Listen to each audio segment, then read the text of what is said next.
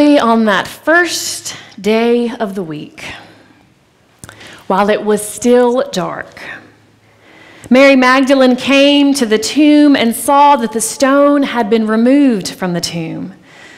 So she ran and went to Simon Peter and the other disciple, the one whom Jesus loved, and said to them, "They have taken the Lord out of the tomb, and we do not know where they have laid him." Then Peter and the other disciples set out and went toward the tomb. The two were running together, but the other disciple outran Peter and reached the tomb first. He bent down to look in and saw the linen wrappings lying there, but he did not go in.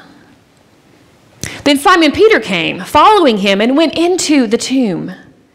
He saw the linen wrappings lying there and the cloth that had been on Jesus' head not lying with the linen wrappings, but rolled up in a place by itself. Then the other disciple, who reached the tomb first, also went in, and he saw and believed. For as yet they did not understand the scripture that he must rise from the dead. Then the disciples returned to their homes. But Mary stood weeping outside the tomb. As she wept, she bent down over to look into the tomb, and she saw two angels in white sitting over where the body of Jesus had been lying, one at the head and the other at the feet. They said to her, "Woman, why are you weeping?" She said to them, "They have taken away my Lord, and I do not know where they have laid him." When she had said this, she turned around and saw Jesus standing there, but she did not know that it was Jesus. Jesus said to her, "Woman, why are you weeping? Whom are you looking for?" Supposing him to be the gardener, she said to him, "Sir, if you have carried him away, tell me where you have laid him, and I will take him away." Jesus said to her, "Mary." She turned and said to him in Hebrew, "Rabboni," which means teacher. Jesus said to her, "Do you not hold on to me, because I have not yet ascended to the Father? But go to my brothers and say to them, I am ascending to my Father and your Father, to my God and your God." Mary Magdalene went and announced to the disciples, "I have seen the Lord." And she told them that he had said these things to her. This is the word of God for us, the people of God. Thanks be to God. Now, when I was growing up, this was one of my favorite stories. The Berenstain Bears and the Squeaky Old Tree. Now, I had this, and it came along with a tape. You know, the tapes that would read it to you, and it always started out with instructions. When it's time to turn the page, you'll hear the sound. And it was different for every book. I think for this one it was, ooh. And after you were given the instructions, it always said, anyone remember this? Let's begin now. No one else must have listened to these as much as I did. Let's begin now.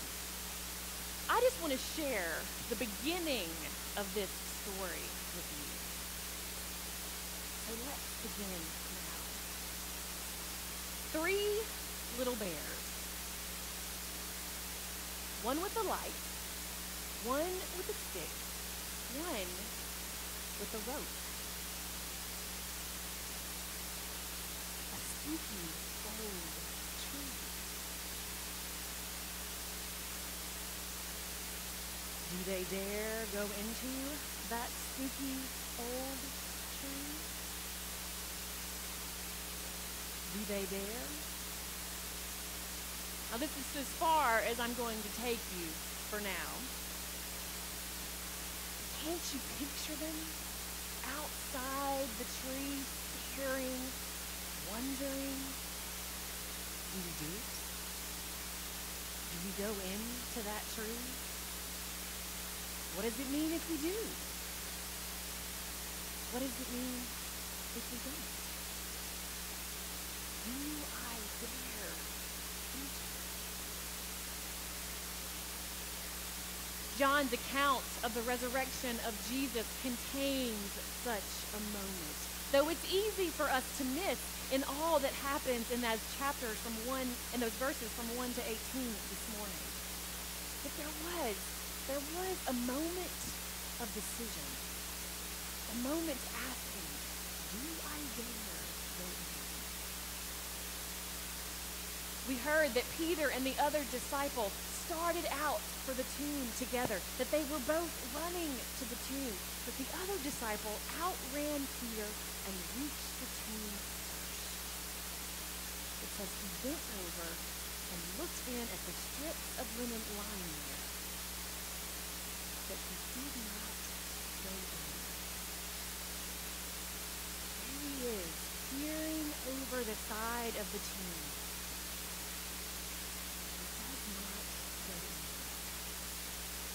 Does he dare enter the tomb? What does it mean if he does? What does it mean if he doesn't? In the Gospel of John, the empty tomb is just given to us as a fact. But at this point in the reading, even though we know the rest of the story, at this point in the reading, we don't know much else. All we know is that the tomb is empty. The meaning of that empty tomb, the implications of that empty tomb, but that's just left up to each person for the time being. Peter reaches the tomb after the beloved disciple, but he doesn't stop. He runs straight into the tomb. He goes in, he sees, he goes home. This is all we know. The beloved disciple stands outside, looking in, trying to decide, does he dare go in? He does make the decision to enter. And it says he sees and he believes. He sees and believes something. But it's not clear exactly what he believes. He sees and believes something. To me, there's a lot in that one line. There's a lot that we can relate to. We are all here this morning. We flock to the churches every Easter day because we believe something. We have experienced something. Even if we cannot express exactly what that something is. Even if we are still trying to figure it all out. Because the truth of this journey of faith is that at times in this story, we will all stand at the edge, peering in and wondering, do I dare go in? And then there'll be other times that we can say with confidence, we have made the decision to enter the story. Here we are, we have seen and we believe. Even if we struggle to find the right words to name exactly what it is we believe. And yes, there's true that in this story we may enter and exit all throughout our journey. And then it's also true that for some of us this morning, we're pretty content. We're pretty satisfied with where we are in life with God and just in life in general. But I promise you, God will shake things up. If the story of the resurrection promises anything, just when we think we know something, God will surprise us and we'll wonder again, do we dare enter into this new thing that God is up to? When Mary and Peter and the beloved disciple arrived that first Easter morn, they are again invited into something new with God in Jesus. When they enter into the sight of death, they find life, an empty tomb. They're invited to begin a new journey. Now you can still visit this site. In fact, when you go to the Holy Land, you can visit the Church of the Holy Sepulchre. It's built on the site where many believe the crucifixion took place, as well as where the body lay in the tomb. walk in this huge ornate church, you walk up some stairs, you'll come to this place with some rocks, some crosses, lots of icons, lots of golden imagery. And then you can walk down and a little away, still within the same church, and you can stand in line and wait for your chance to kneel inside the empty tomb. It holds about 2 to 3 people. I have a picture of my husband from inside the tomb when we went on our first visit. But when I went to the Holy Land about 10 years later, I was taken somewhere else. In addition to the Church of the Holy Sepulchre, I was taken to another site, another tomb, the Garden Tomb, it is called. Others believe this to be the true place where the body lay. I share all this to say, yes, we can visit a site, but that's not the point, right? We can go, we can visit a site, we can enter into the space where we think Jesus' body may have laid, and it is memorable and it is a holy experience. After that, what? We stand peering in. We may even make the decision to enter, but eventually, we have to move forward, just as the disciples. We can't go back to first century Jerusalem. It doesn't do us much good to identify the tomb, even though that's where the drama started over 2,000 years ago. The drama moved on. Jesus is not there. Jesus is on the move. Jesus is alive. The story continues. Do we dare enter into it? What does it mean if we do? What does it mean if we don't? I know you have all been burning with anticipation to know if those 3 little bears entered the spooky old tree. So we left them outside the tree. Do they dare go into that spooky old tree? Yes, they dare. And what follows is an exciting, yes, a little bit scary of a story. There are moments where they have to decide if they will continue to move forward, if they will continue to continue on. But it is a story that changes these 3 little bears. They will not be the same bears that they were before. From now on, they will be the bears that dared to enter into that spooky old tree. They lost things along the way. They learned things.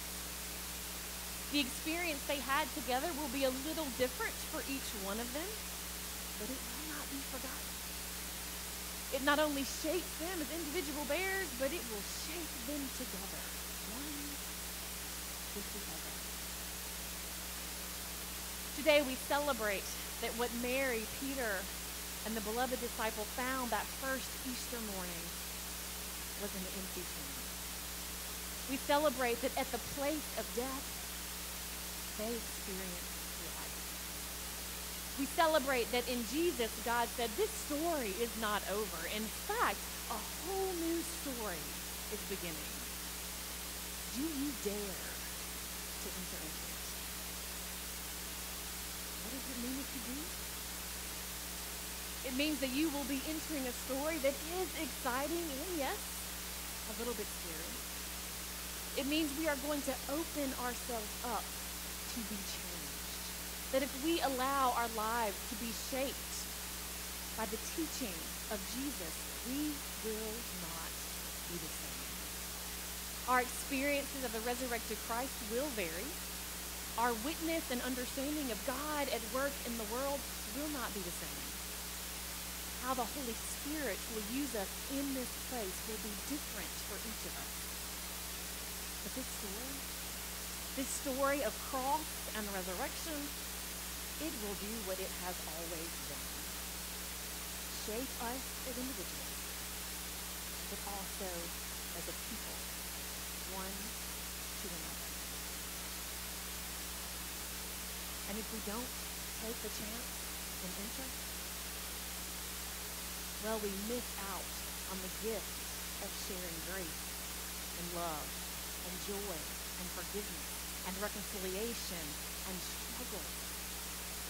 Life with God, with the community of faith, and with the world that God created. So yes, this story is not over. The story of Easter always celebrates a beginning. Do you dare enter into